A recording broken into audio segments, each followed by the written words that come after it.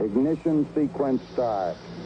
6, 5, 4, 3, 2, 1, 0. All engine running.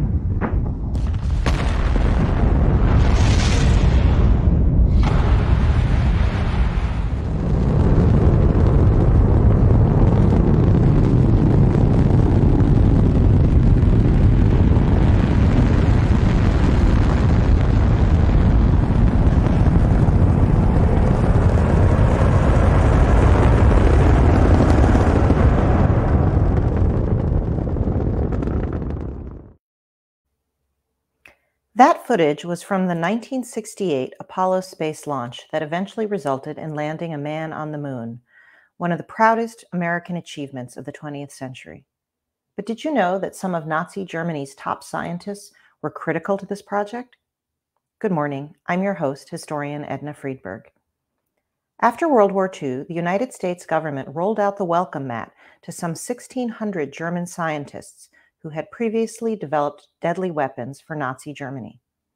Today, we will discuss America's shifting national interests during World War II and the competing factors that led to this secret operation.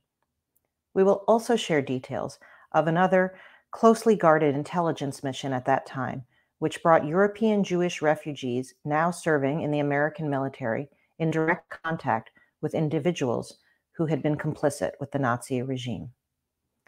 It's my pleasure to welcome two guests who will shed light on this fascinating and complex chapter of history. Dr. Robert Sutton is the author of the book Nazis on the Potomac, the top secret intelligence operation that helped win World War II. Good morning, Bob. Good morning, Edna.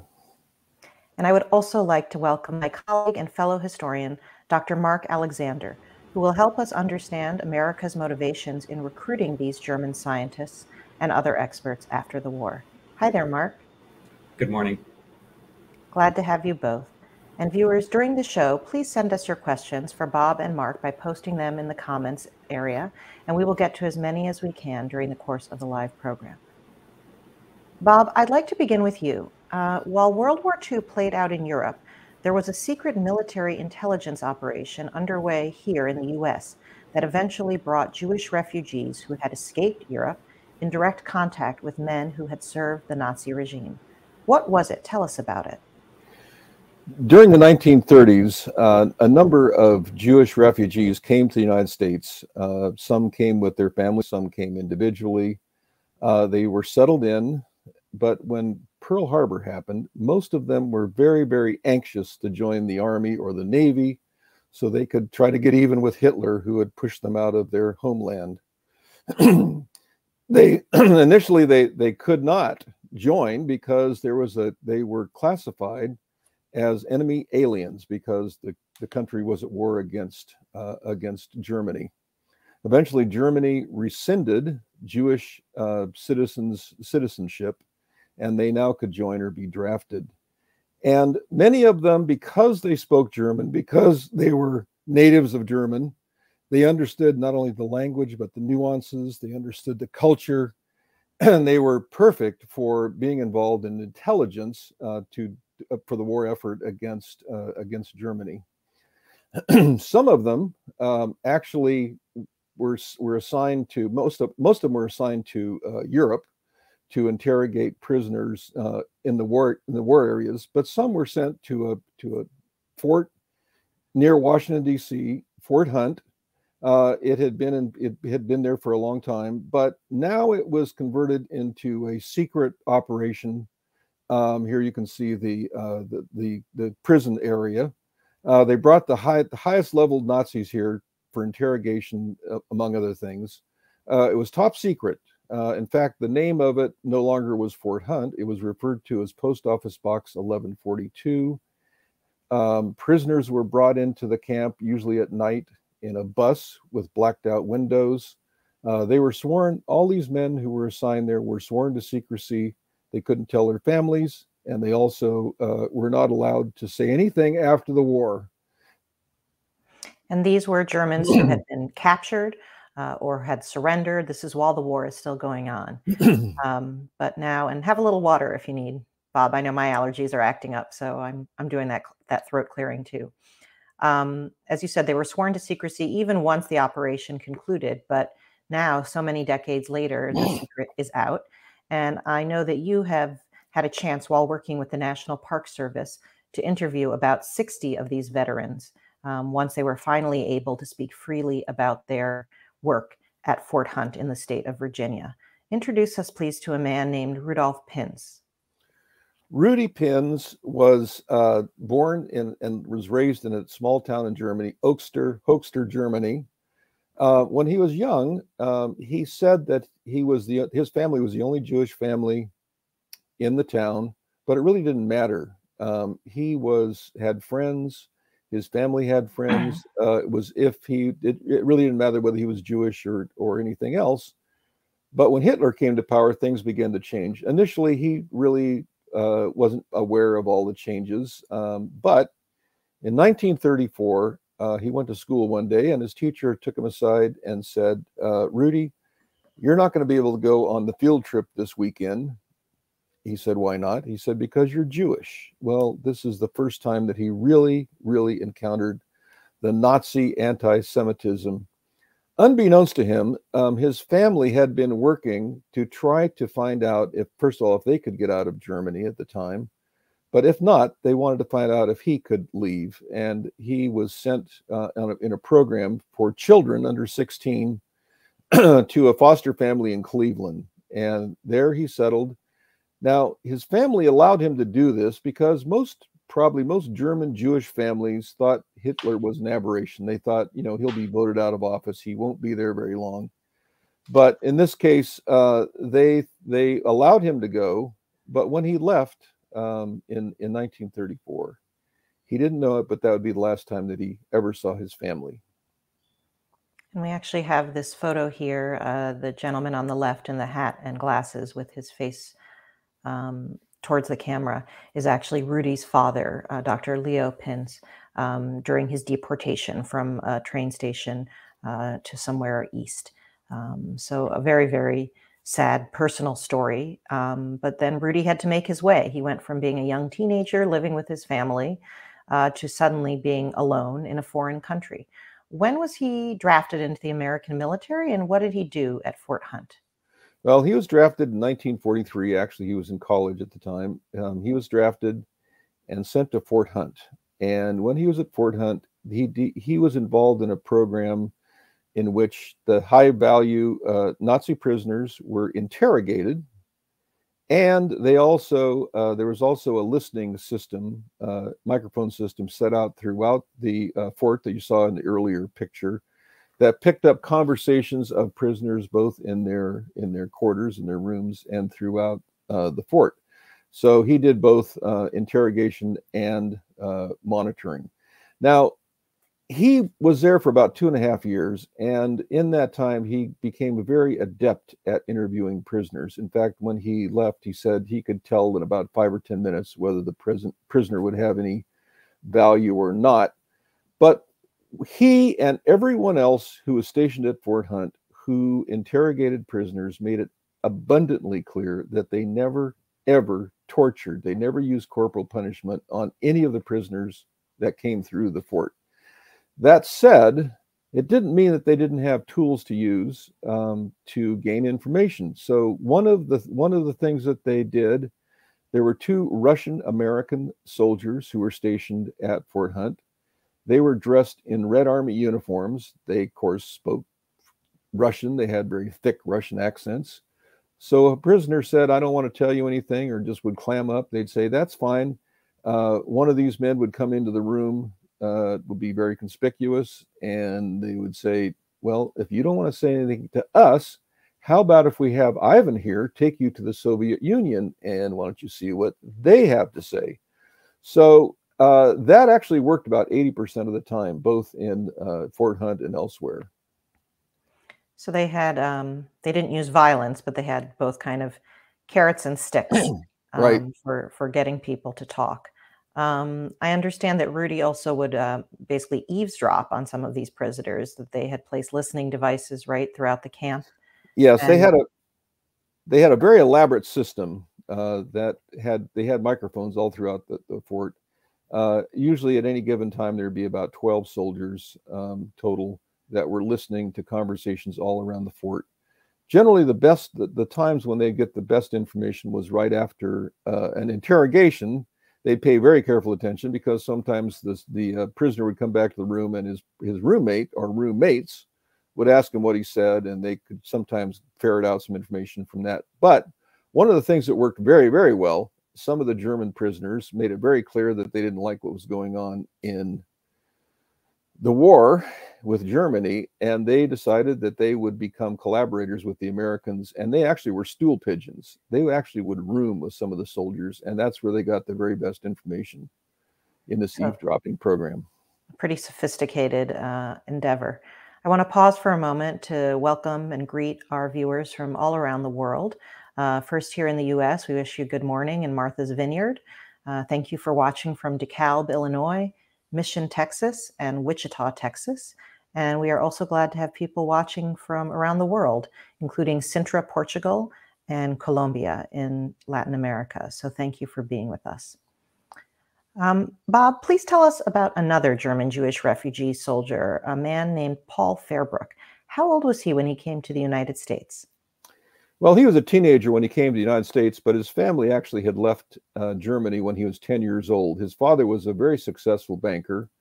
He didn't like what was going on in Germany, and so in 1933, he took the family to Palestine. They went from there to the Netherlands and eventually to the United States. They settled in New York. He was actually working when Pearl Harbor took place. Paul Fairbrook was working when Pearl Harbor took place. And he was one of the ones who tried to join the army right after Pearl Harbor, but he was turned down because he was an enemy alien. But eventually he was drafted. And when he was drafted, as was true of many of these German Jewish soldiers, their commander would hear their accent and they'd say, you know, he could be more useful to us probably doing something other than shooting guns at the enemy. So he and others were sent to a place in Maryland called Camp Ritchie, and Camp Ritchie was the training center for intelligence. And you can see here to give you a flavor of what it was like. If you would have walked by, if you would have somehow stumbled onto Camp Ritchie at this time, you probably would have thought it was a German cell because many of the American soldiers were dressed up in German uniforms. In this case, they have someone dressed up as Hitler doing a speech to the men. So this was one of the main training centers. So they were doing sort of simulations, practice runs, making sure that people were familiar not only with the culture, but with situations they might find themselves in once in Europe, right? Right. Paul was actually one of many thousands of soldiers who served at Camp Ritchie, who became affectionately known as the Ritchie Boys. And earlier this month, the museum presented its highest honor, the Elie Wiesel Award, to the Ritchie Boys for their unique role in advancing the Allied victory over Nazi Germany. Later at the end of the show, we'll share a link to a program that we produced focusing just on the Ritchie Boys and other Jewish refugees who served overseas. So against this backdrop, how did Paul, once he left Camp Ritchie, apply his intelligence training at Fort Hunt, the place that you had taken us to earlier? Well, he went to Fort Hunt in a program that dealt with documents, captured documents. And he had a very funny thing to say. He said that every time a German sneezed, there was a document to document it. About 150 tons of documents came through Fort Ritchie. When they came in, they were delegated to different people. Someone had a specialty in the SS, another had a specialty in German youth, another had a specialty in newspapers, and so forth and so on. So each one had a specialty. They became very, very good at what they were doing. And one of the major publications that came out of this program, what was called the Red Book, very simply because it had a red cover, but it was the Order of Battle of the German Army. And it was enormously helpful to the troops in Europe when they were planning for D-Day and for the soldiers who were interrogating German prisoners in Europe. I could go on and describe it, but Paul himself does a far better job of describing what the Red Book was that he helped produce. This book was prepared so that the American boys who were the interrogators would have this book in their possession. And when they interviewed a prisoner, and he said, for instance, that he might have been in the 89th Infantry Division, I would tell him who the commander was. I told him in what district it was, what regiments they had, everything about them, because that was in the book. So if the interrogator knew that, then the person being interrogated would know, well, he knows an awful lot, I might as well tell him the rest of it. So it really gave them that sort of insider feel. Bob, we have a question from a viewer named Brad. He's asking, when was the secret mission that these Jewish refugee soldiers participated in declassified? Well, it was started to be declassified. It's kind of a long story. I don't want to get too far into it, but the started to be declassified in the 70s. In the 1990s, one who was stationed at Fort Hunt in another program wrote a book about what happened in his program. That was another program that I didn't describe. And the Army was so upset about it, they tried to buy up all the copies of the book before it got on the press. But really, by the 1990s, it was fully declassified, and we started talking to these soldiers who were stationed there in about 2006. We interviewed about 65 who were there between 2006 and 2010. So many decades later. And I understand that Rudy and Paul and their comrades took great pride in their contributions, both being able to contribute as proud new Americans and also to help defeat the country that had caused their lives to disintegrate and in many cases caused them to lose their family. I'd like to bring Mark into the conversation. He's been waiting very patiently and help us get some other context here. As World War II, Mark, was coming to an end, the American government perspectives and priorities began to shift. What were some of the competing pressures at play? Well, as the war in Europe was winding down and Nazi Germany was collapsing, some American policymakers began to focus on how they could quickly end the war against Japan in the Pacific and how they could best prepare for any future conflicts.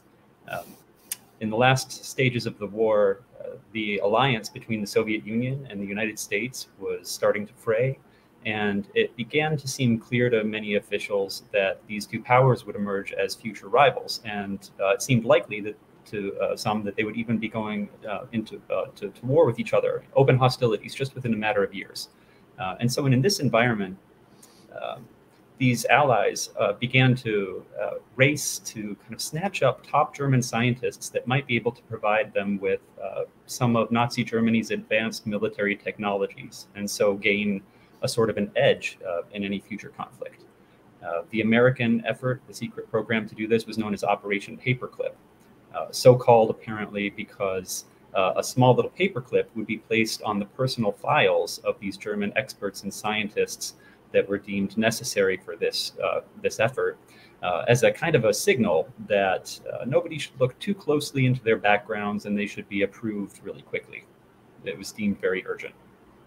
So seeing a very quick shift, sort of the phenomenon of the enemy of my enemy is my friend. Yes, exactly. Bob, some of the Jewish refugee soldiers in the cohort that you've been describing were directly affected by this change and this idea that, wait a minute, we need to actually rely on some German expertise. Could you please tell us about a Ritchie boy named Arno Mayer and how this new mission came to shape his role in America's military? Arno Mayer was actually from Luxembourg. He was not from Germany. His family was his father got a tip that the Germans would be attacking, and his family literally left the night before the Germans rolled into the Low Country, made their way to the United States. He was actually quite a bit younger than many of the soldiers who were at Fort Hunt. By the time he was drafted, the war was really winding down. It was almost over. And so when he came to Fort Hunt, the war was over and the role had changed. Now, the German soldiers, Germans who came in, were in many cases, scientists or politicians or even generals who came in. And now they were gearing up, the United States was gearing up for the potential Cold War with the Soviet Union. And so now instead of interrogating them, they would do a little bit of interrogation to try to determine whether or not they would be loyal to the United States. But mostly they wanted to encourage them to stay in the United States. So the role of Arno Mayer and others, they were called morale officers. And their role was to try to keep these German folks happy so that they would stay in the United States. So one of his jobs was to bring them newspapers, make sure that they had plenty of food, plenty of drink, that they were entertained. And again, a completely different role from what it had been just very shortly, a couple of years before. And we'd like to thank Arno Mayer and his family for sharing some of these family photos we've just been seeing of Arno during this time. You mentioned that his title was morale officer. What does that mean? What did it mean to be a morale officer? Well, it essentially meant to do anything within reason to make these folks happy. And one thing that he was asked to do that was, I think, very distasteful to him. He was asked to take a group of scientists to a local department store in Washington, D.C. to buy things for their families in Germany. They said their families were suffering in Germany and they needed to buy some things for them. He chose, I think on purpose, to take them to a store called Landsberg and Brother, which was a Jewish department store that had actually been around even before the Civil War. There they bought all kinds of things, but they were dressed in their long leather coats and Tyrolean hats. They really looked like they were Gestapo. They spoke German. Rudy himself was in a uniform without any insignias. Eventually, the MPs were called. They came in. He had to straighten things out, which he did. They were able to send all of their materials to Germany. But this did not set well with him, that he was required to take these folks to spend a lot of taxpayer money on accommodating what they felt was important. And he certainly, had his own little tiny rebellion by taking them to a Jewish-owned department store. But on a day-to-day basis, he's getting them newspapers, he's making small talk, he's getting them whiskey. And it certainly must have been an uncomfortable role to have to play. Let's listen to Arno in his own words in a clip from a recent documentary called Camp Confidential, where he talks about how it felt to be this morale officer. Behind my back, he referred to me as der kleine Judenbube, the little Jew boy. In your best dreams or nightmares, you couldn't have expected to become the morale officer of these high animals.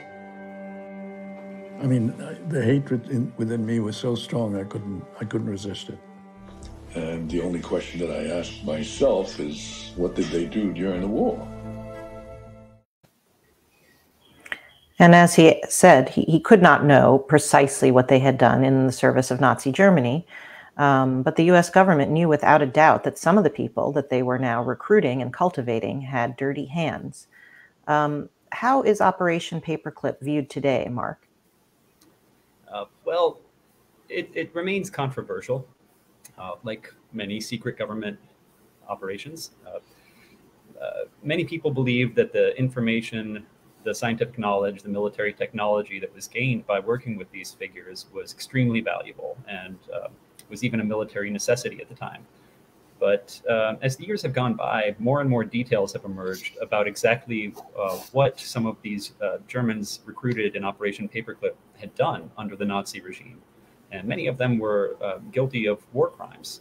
And so as more information has come out, I think more people agree that Operation Paperclip is at least morally questionable. Let's put a face to some of these moral compromises and talk about one scientist who was directly even a convicted war criminal. Tell us about Otto Ambros. Yes, Otto Ambros. He was a very influential chemist. He was a member of the board of the notorious German chemical company IG Farben and helped design the IG Farben factory at Auschwitz. He was also the manager there for several years and oversaw the use of concentration camp prisoners' forced labor. After the war, he was convicted and sentenced to 8 years for his involvement in the exploitation of that forced labor. And yet, just about 2.5 years into his sentence, he was granted clemency. His sentence was overturned by U.S. officials. He was put on an Operation Paperclip list, and he went on to significant post-war success. He became a very wealthy man. He advised the U.S. Department of Energy. He was on the board of many, many large companies, and had a really, really successful post-war career in spite of his crimes under the Nazi regime. So basically his technical skills as a chemist, and I understand he was involved not only in the exploitation of slave labor, but also in the development of nerve gases like sarin. Yes. He got a slap on the wrist and went on to have a great career. Yeah. Mark, I'd like to turn to another scientist, a name that some of our viewers may recognize, but whose connection to the Nazis also was downplayed. What can you tell us about Wernher von Braun and why the Americans so desperately wanted to recruit him? Yes, Wernher von Braun is an interesting figure. He was kind of a hotshot rocket scientist. As a young man, he was seemed to be a very brilliant, promising engineer. And in his 20s, he was put in charge of Nazi Germany's ballistic missiles program. He always dreamed of exploring space through rocketry, but put his talents and his career ambitions to the service of the military instead. And he claimed, as you said, later after the war, that his interest in rockets was really more pure, motivated by his aspirations to help human beings achieve space travel. But in fact, the rockets that he helped to develop turned into deadly weapons. How were they used by the German military during the war? Yeah, we're seeing images of what was called the V2, so named for the German word for vengeance. This is the world's first guided missile, and it was developed specifically to be a weapon of terror. It was very advanced technology for the time, but still very clumsy, very new. And so they weren't very accurate. They were targeted not at military targets, but at entire cities. The goal was to instill terror in the enemy population. And they were very effective. They caused mass destruction and cost thousands of Allied civilian lives. We actually have a comment from a viewer named Jenny. She writes, "I'm one of the people who lived through the hell of World War II. When it started in the Netherlands, I was 8 years old. I could not sleep some nights because of the rockets going over that were meant for England. But one fell 1 block away from us. It was a total nightmare." Wow, I can't imagine as a child experiencing that. Thanks for sharing that comment. That's a perfect illustration of how both how this was used to inspire fear and how clumsy a weapon they were. Von Braun and his team knew that they didn't have this refined exactly, and that there was a lot of collateral damage. And in September 1944, the first V2 rocket was fired at London. The damage was overwhelming, as you can see in these photos taken a few months later. And the destructiveness of the V2s is one of the reasons why von Braun was so sought after by the Soviets, by the Americans, and other countries as the tide of war turned against Germany. Another viewer named Sydney writes in saying, when the first V2 struck London, von Braun was said to have remarked that the rocket performed perfectly. It just landed on the wrong planet. Yeah, as I mentioned, he really had a passion for space exploration and dreamed of someday of sending humans to Mars. But his career ambitions were so great that he sought out the greater funding and support that the military was able to provide. Still, it's hard to look at those photos and to hear the comment from Jenny and not then be struck by the callousness of him von Braun just focusing on the performance of the rocket and not the human toll that it inflicted. Mark, we have some Nazi propaganda photos of prisoners put to work on the rocket program. Didn't von Braun know that his rockets were being built on the backs of thousands of slave laborers? Yes, without a doubt, he was aware of that. He toured the facilities himself several times, and there's even evidence that he personally chose to travel to the Buchenwald concentration camp to seek out more prisoners and arrange their transfer to the Dora Mittelbau works where they were constructing the V-2 rockets.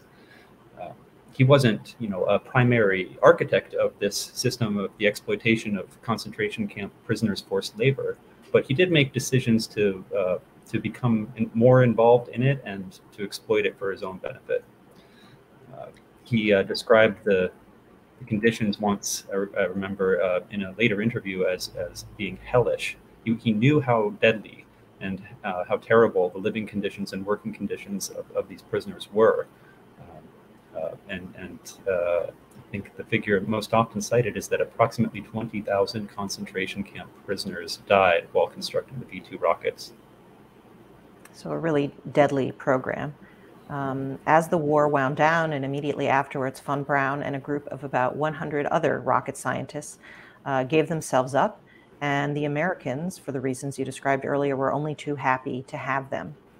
Von Braun has been a much debated figure. We have a couple of comments, just a sampling of the kind of debate that's happening in the comments section while we're talking. Janice recalls actually meeting von Braun at NASA once he came to work for the US Space Agency. And she recalls him saying that all the scientists were praying the Americans would get to them first before the Russians, that they wanted to come to the US rather than the Soviet Union. Another viewer named Frederick asks, didn't von Braun deserve the chance of redemption? He switched from designing war weapons for a dictator to moving all of mankind forward through peaceful means. So, Mark, you've studied this history and you've studied von Braun. I'd like your take on this. I mean, despite his clear complicity, how did he spin his personal history once he wanted to move on to a different new chapter? Well, he portrayed himself as a kind of an apolitical scientist, as somebody who was solely interested in developing this new technology, science for science's sake, and that he wasn't involved with the regime or its crimes. And this was not exactly true. We discussed his involvement with forced labor. He was also a card-carrying Nazi Party member. And not just that, but he actually joined the elite Nazi paramilitary SS, although there's some evidence that he might have been pressured to do so. And he certainly didn't seem to share all of the Nazi Party's convictions, but several of their beliefs.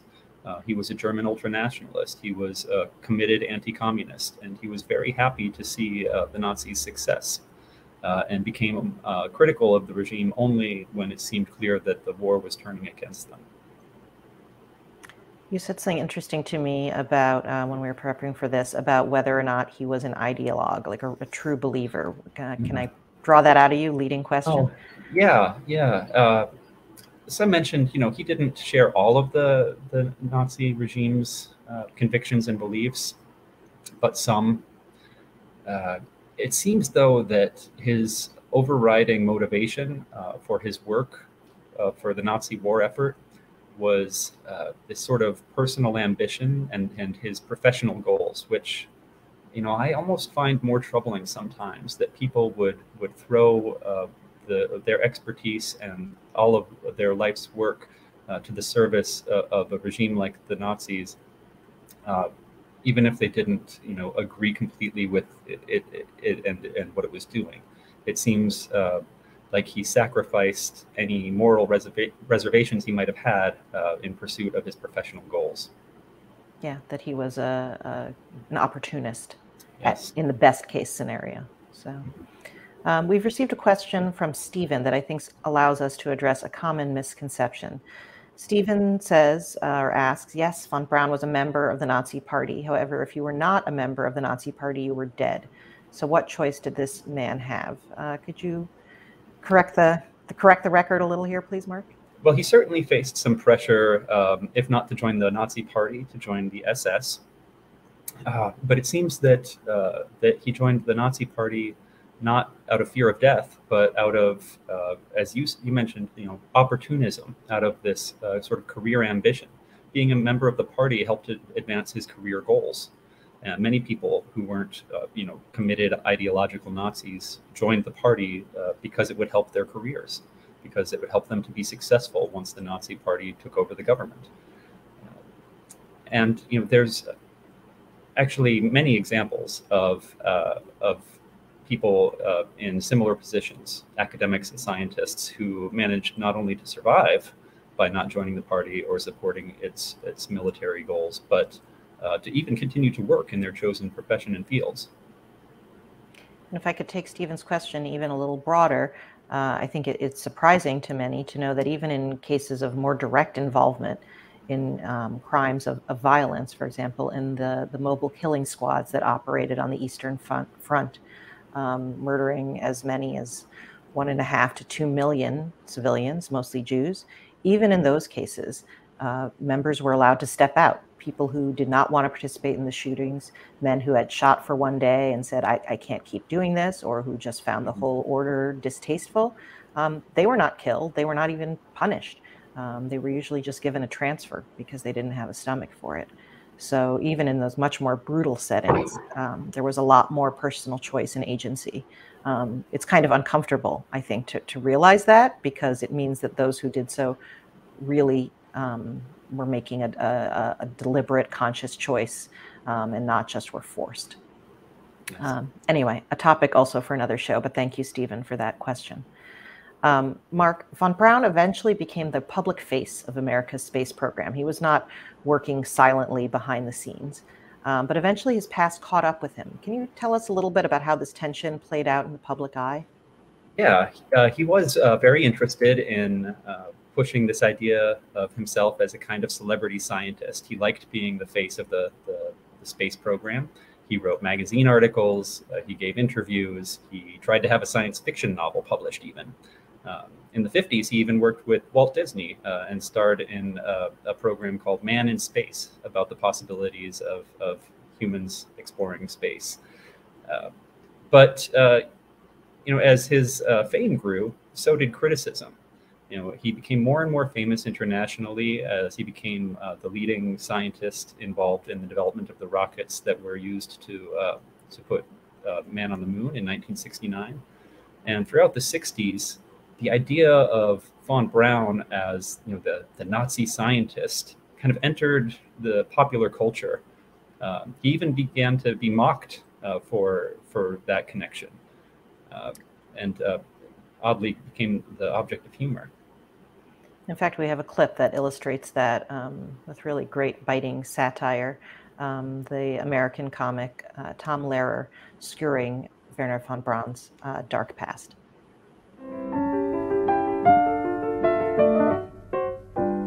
Gather round while I sing you of Wernher von Braun, a man whose allegiance is ruled by expedience. Call him a Nazi, he won't even frown. Nazi schmazi, says Wernher von Braun. Don't say that he's hypocritical, say rather that he's apolitical. Once the rockets are up, who cares where they come down? That's not my department, says Wernher von Braun. Yeah, that's an incredible clip. That was, I think, from 1965. By that point, von Braun had begun to be spoofed. The character of Dr. Strangelove from the famous Stanley Kubrick movie is clearly based on the top scientist and former Nazi Wernher von Braun. And he was even confronted to his face with his past. There's a story that at one Apollo press conference, a reporter asked him if he could be sure that after the rocket went up, it wouldn't come down and land on London. And von Braun reportedly stormed out of the conference. So his past continued to haunt him, even as he became a national hero in a new place. There's a question, and I don't know, I'm always, as a historian, a little uncomfortable with alternate history questions. What would have happened? What if? But I'm curious, a viewer named Susan is asking, if the U.S. didn't take these scientists, Russia would have, with possibly disastrous results. Bob, Mark, if each of you could just weigh in for a minute on that in the time before we close. I'll take the first stab at it. I think, Unfortunately, it didn't happen. And I don't like to look at what ifs because you have to speculate. Fortunately, it didn't happen. Things could have been very, very different had the Soviets recruited von Braun and these scientists earlier. They did, however, they essentially kidnapped about half of the German scientists after World War II anyway. But I'll let Mark weigh in with his views of this as well. Yeah, I agree with everything you said there. I don't like to speculate either, but what we can say about what did happen is that the Soviet Union managed to recruit many top German scientists anyway. And it seems likely that if we had not tried to recruit them, that they would have continued to develop these technologies. But one thing that I always think about with this is that in many cases, American technological innovation was far ahead of the German. And so while there was an edge in rocketry and they were far advanced in chemical weaponry, there was a lot going on right in the United States, and I'm not convinced that American innovation couldn't have propelled us into the space race very successfully without the help of former Nazis. So many, many variables at play, and this is just one very complicated and controversial one. I want to thank you so much, Mark and Bob, both for joining us today for this discussion. I learned a lot, and I know our viewers did too. You're very welcome. Thanks for having us. Yes. It's really interesting to think about the intersections of different secret American government efforts, and also how these choices and moral compromises also shift our view of ourselves as a nation looking backwards, that it is tempting to just think of the United States as a country that was a rescuer or a liberator, but in fact, nothing is ever that straightforward. And I think this helps to add some of those shades of gray. So thank you. As we approach Memorial Day here in America, we honor Rudy Pins, Paul Fairbrook, Arno Mayer, and the thousands of European Jewish men and women who served their newly adopted homeland during World War II. And we thank, again, Paul and Arno's family for sharing their photographs, their personal stories with us. We also pay tribute to the sacrifices that all members of the United States Armed Forces have made over the years and continue to make today in defense of our freedoms. Viewers, we hope you will join us for our next program on Friday, June 17th at 9:30 a.m. Eastern Time, when we'll commemorate World Refugee Day. We'll be discussing the hardships that individuals and families faced when they were forced out of their homes during the Holocaust, as well as the challenges that refugees experience in conflict zones today. We hope to see you on June 17th, and until then, wherever you are, be healthy and well. Bye-bye.